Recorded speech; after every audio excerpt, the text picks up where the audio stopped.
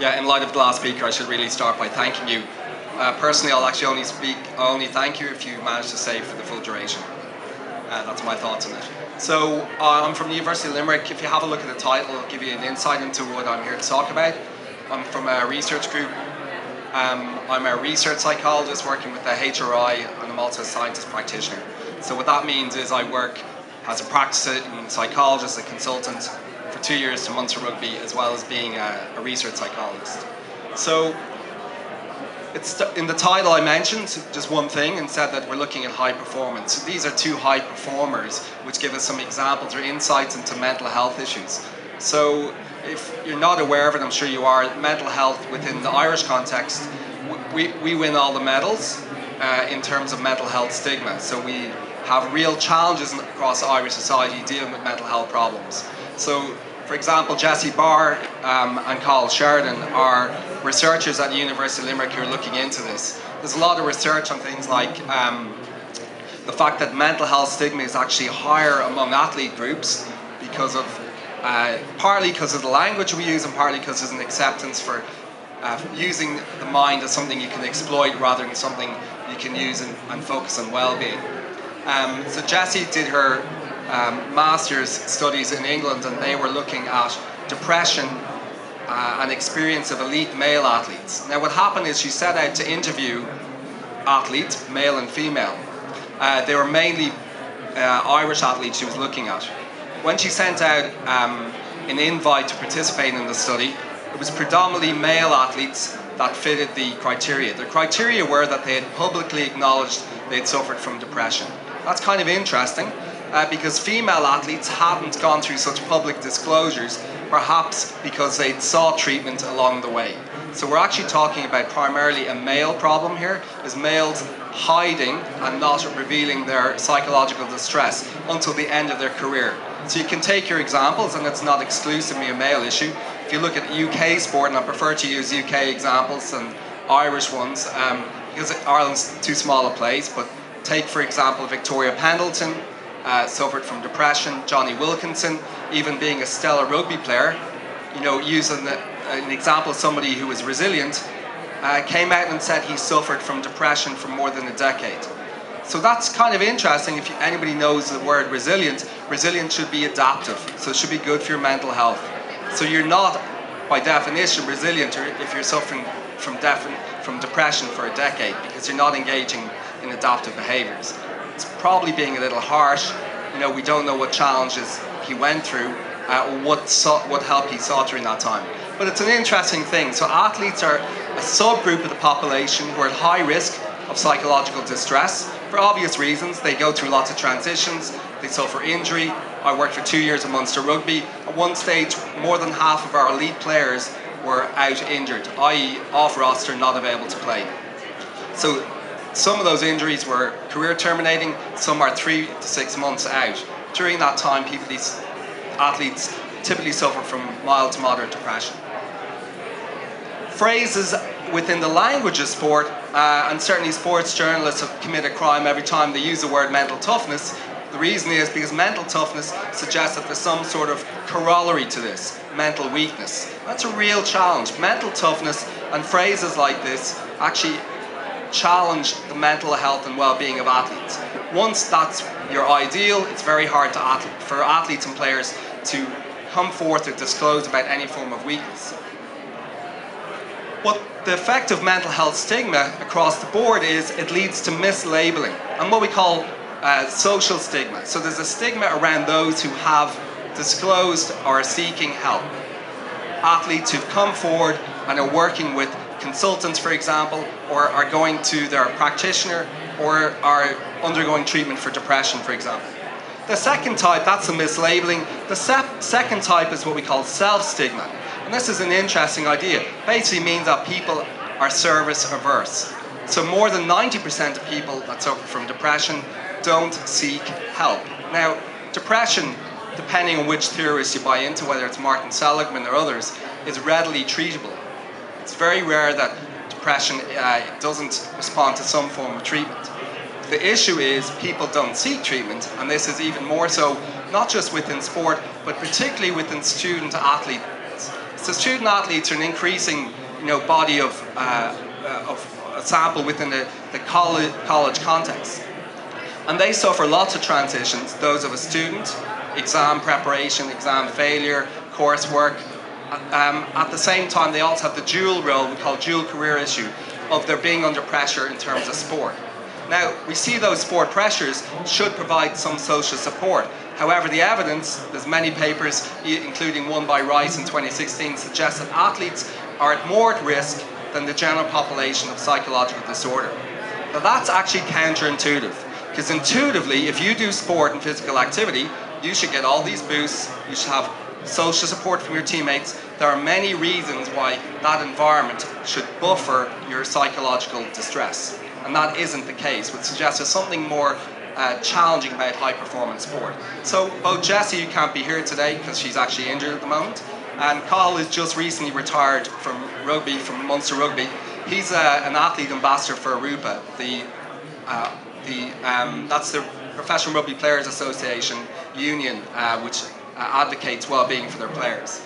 So their work and the work of others is ongoing work in Ireland and the UK on this, and it is an interesting issue. And it means that if we look at how we can overcome stigma with athletes, we can probably find solutions which can be used with the wider population. So this is just an example of perhaps what I'm not talking about. We're not talking about plugging in, going in the treadmill, carrying your azaleas. What we're actually talking about is nature-based solutions. So nature-based solutions are ways of tackling societal challenges. So anybody knows anything about European funding, societal challenges are acknowledged within the environment and climate change, around mental health and promotion of well-being. They're just two examples. That certainly the concept I'll be talking to now about, they will be able to have an impact. So I'm part of a research group that we formed about 3 years ago. A number of researchers across environmental science and other disciplines got together. We were interested in the concept of green exercise, which we'll come to in a moment, but we were also interested in the effects of human-nature interaction on your attitudes towards the environment, on your well-being, and being active in that environment, and what impact that would have upon you physiologically and psychologically. So it's quite a complex area, and I'll try share with you some of those complexities because of the richness of what that gives in terms of research, in terms of application. So one of our collaborators at the beginning is Dr. Aoife Donnelly. We now work with 12 European partners, both commercial and academic. We're part of our Horizon call at the moment is that we have proposals in under review, and we have a number of successful funding from different organisations. We've worked with Mental Health Ireland. Claresford Park is our natural laboratory in Killaloe, where they built this €1.5 million investment in a nature trail around a park which has some football pitches and ancillary facilities. The nature trail, having lived in Killaloe, is the most active, it's the most common activity on site. In other words, people buy into the idea of green exercise and using nature to enhance well-being. We work with multi-stakeholder groups, including mental health charities and other sporting organisations, to enhance our capacity to achieve some scientific objectives. And they include implementation on quite a large scale. What it is really mental health by stealth. So I work at the University of Limerick campus. If on UL campus I say I'm going to have a workshop and it's going to be about mental health for the distressed, I can tell you the 5 people that will turn up. One will be from counselling, there'll be 2 researchers from psychology, and 2 of my own students. Mental health is a stigmatised term. By definition, mental health includes psychological disorder as well as the other aspects of well-being like thriving. But that's not how we perceive it. It's not how it's readily perceived by the public. So instead, if you want to enhance mental health, give people another mechanism. Don't tell them it's mental health that's after, or that's what you're after. Tell them that this is exercise, or use something which is low stigma. So that's where that concept of green exercise comes in. So if you look at these 2 images, one is obviously a Dublin landmark, and one could be from Slade Valley, one of the hills less than 2 miles from here. That it might evoke some images of when you last were outdoors. Maybe you went for a walk over Christmas. Maybe you walked out in the snow last weekend, if you were lucky to have some. So what these from a scientific point of view, they allude to two things. One is green exercise and the other is blue mind. So green exercise is physical activity in natural settings. So that could be a walk, could be a jog. It's basically, normally we say it's not goal orientated in the same way purely exercise workouts are. Blue mind is from Wallace J. Nichols, an American advocate, an environmentalist, who suggests that when we interact with water, we have and in different ways, whether we go for a walk by the coast in Howth, or whether we do open water swimming, our psychological state changes in a very distinctive way. Turns out from European-wide studies, one is called Phenotype, it's from FP7, they were able to show that proximity to water increases well-being when you control for social economic status and other factors. So living close to water is actually very good for you. So he's an advocate behind this. The other side of it, green exercise, there's actually a lot of research being done in this area at the moment, and we're part of that initiative. So green exercise, the term was coined in 2003 by Barton et al., but they kind of said it's exposure to nature and physical exercise. We're saying, well, exposure to nature has certain effects. So what are they? So typically what we call negative psychological indices, tension, depression, anger, fatigue, confusion, which are readily tested in questionnaires. These decrease. What increases is vigor or revitalization. It also has been shown, tentatively I would suggest, that to enhance attention and reduce stress when you use physiological measures and measure attention using various means. The question we ask is this: is mere exposure enough? Or do we have to engage with the rich natural stimuli? So I'll try to give an example. If you run at, say at 90% of your VO2 max, pretty much flat out, probably only sustain it for 3 or 4 minutes. If you're running through a woods, all your sensations, all your attentional process are focused on these physiological sensations of effort. So you're trying to make such a high level of effort, you don't have the mental capacity to take in your environment. If you're running at half that pace, maybe just about 50%, you have the capacity to take in your surroundings, to notice it, to actually maintain a conversation with a partner while running, for example. So they're two entirely different states. So we're interested in the idea of how do you get people to notice their environment if they're out in it? Because some people could be out in a natural environment and not take notice of it. Part of that is they might be low in what we call nature affinity. So when we look at the response to environmental stimuli, that may not be something that's very meaningful to them. However, we have some ways around this.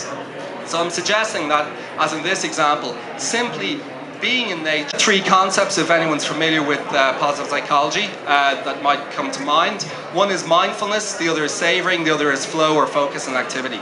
So mindfulness is a fairly complex construct. It means, look, it's probably an overstretched idea. So my mentor in UCD would have been Professor Aidan Moran. Recently discussing mindfulness-based intervention, we're saying, well, it's great that many people are mindfulness practitioners are engaging in it, but in terms of research, we're probably overstretching it. Maybe mindfulness, for example, is limited effectiveness for some people. So when I've done training in mindfulness, it's come to mind, and the research evidence suggests in some clinical for some clinical groups, mindfulness training isn't that effective, or can be counterproductive in terms of negative affect and psychological distress. In fact, you think about mindfulness, you have to have the good degree of psychological literacy, attentional control, and some capacity for self-regulation even to engage it in the first place. So mindfulness is an interesting concept when it comes to green exercise. Flow, or that state which is linked to optimal performance, that's something maybe people can achieve through green exercise, or maybe they can achieve while they're doing it. And savoring is that kind of recollection of positive past experience. What did I really enjoy last weekend? Those images that come to mind. So these 3 concepts can add something to our concept of engagement. So we propose a set of interventions which encourage participants to be mindful of their surroundings. So we will use online training, not specifically in mindfulness, but in terms of awareness of their environment. That'll help, we hope, with their pro-social behaviour or their attitudes towards the environment. So they get attitudes which are about a more sustainable environment. We'll get them to prioritize well-being goals for activity ahead of time or performance goals. So most times when we do exercise prescription, you're told run at a certain heart rate for a certain duration, right? So that's very prescriptive. Our goals would be run at a pace you feel comfortable at, enjoy the environment, take time to notice the environmental cues. In fact, we have a protocol which involves counterintuitively running with your phone, right? So people want to run with their phone for a number of reasons. One is they don't get lost in the forest, two, they have it for safety, and three, for our purposes, it has a unique role. So we propose to use an app, and the app will allow people to take photographs of their phone, and then they can tag these photos with emotions. And this becomes kind of self-reinforcing behavior because they can look back in it and savor the experience very readily. Together, these three concepts offer people the capacity to increase well-being, and not just increase well-being and reduce psychological stress, but to increase adherence. So adherence is I guess, the holy grail of physical activity research. So most physical activity research by Blumenthal, for example, 2007, would suggest that more than half the people in the physical activity intervention stop within 3 months. So that's pretty much a killer for those interventions, and it obviously has implications for health and well-being of participants. And why is that? Because typically we prescribe, and it's prescribed, they're not autonomously regulated, so people don't get to choose what type of exercise. They don't get to choose where they're going to do it. They're prescribed gym-based activity, either in isolation or group, and it's usually quite a boring task. It could be you could end up being on an exercise bike looking at a blank wall or looking at a TV. So some of those concepts of nature are pretty much opposite to that. In nature, you get to choose what type of environment or setting you want to engage in. You get to choose what pace, you get to choose whether it's jog, walk, bike, swim, all different activities. So this leads to what we call a sticky behavior. So sticky behaviors are ones that use multiple neural pathways. So that means they give you very powerful multisensory memories. And those powerful multisensory memories are really important for what we call implementation intention. So that's a complex phrase for saying you making a contract with yourself to go exercise again. So that's where we're going with that concept. So how it works in practice is, with your phone, you come to, maybe it's a stream if you're running in a forest. You take a picture of the stream, logical constructs to make this much more meaningful, more persistent and more enjoyable. And just to finish, what I'd like to highlight is what we're talking about now is, we said there's three things about green exercise. One is that, to paraphrase Gordon Gekko, green exercise is good, yes. We're not exactly sure for whom or to what effect. It's certainly relative to exercise in gym settings leads to increased well-being. Some of the other areas is only tentative research. Green exercise works. This is an interesting question. We have very little understanding of the mechanisms by which it works, and that's a challenge.